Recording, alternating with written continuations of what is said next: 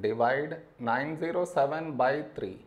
To do this division, we should frame it in this way. 907 and 3 here.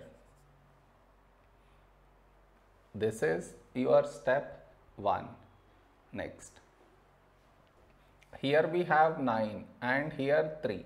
When do we get 9 in 3 table? 3 3 is 9. Now we should subtract. We get 0. After this, bring down the beside number. So 0 down.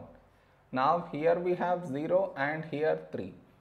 0 is smaller than 3. So we should bring down the second number. And the rule to bring down second number is we should put 0 here.